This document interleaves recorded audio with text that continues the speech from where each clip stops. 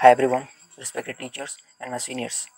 You are welcome in this national level online seminar presentation which is organized by Department of Physics, Digboi College.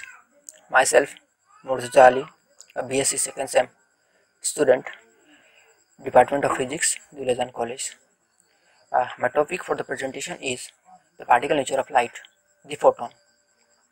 The various theories about the nature of light has been given time to time.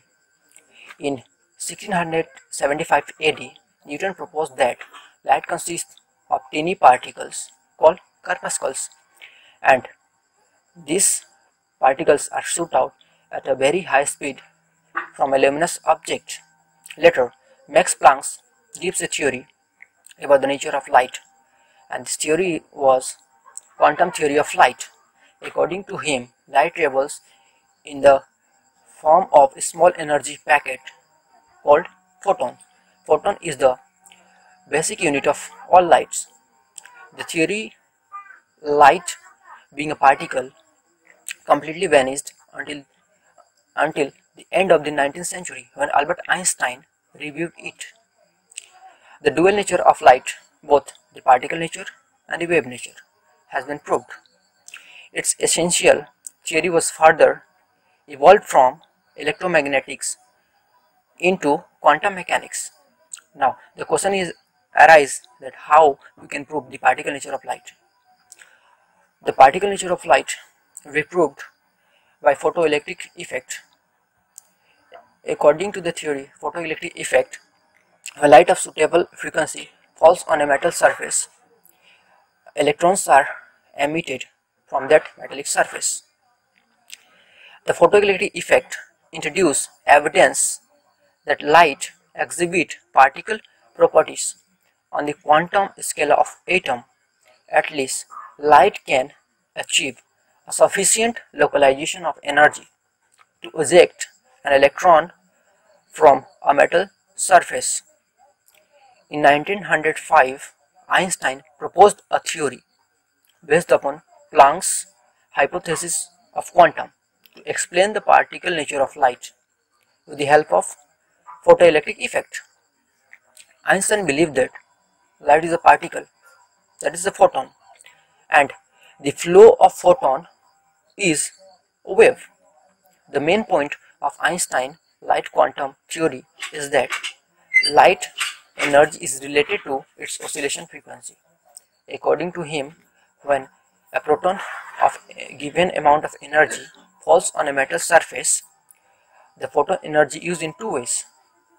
So one part of photon energy is used by the electron present in that metal surface, and that energy is used by that electron to come out from the metal surface. This energy is known as work function of that metal surface. The remaining part of the photon energy is used in giving a velocity to the emitted photoelectrons, and this part of photon energy is equal to the kinetic energy of emitted photon electron. The increase of intensity means the increase in the number of photons striking the metal surface per unit time.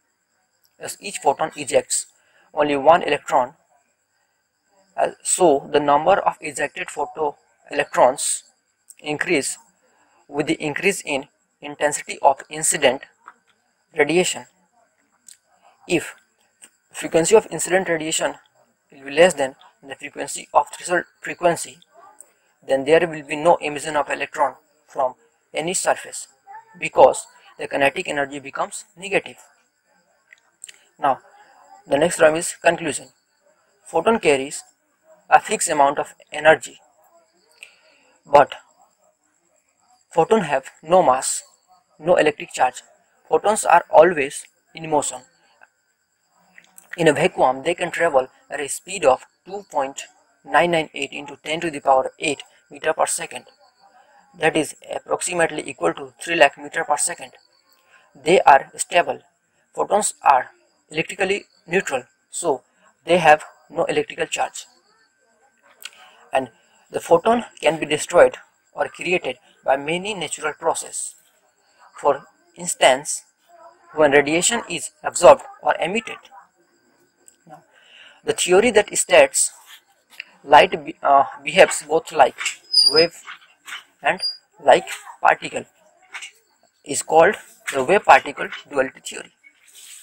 And now the important thing is that the original concept of the photon was developed by the Albert Einstein. However, the word photon first used by the scientists Gilbert and Lewis. So thank you.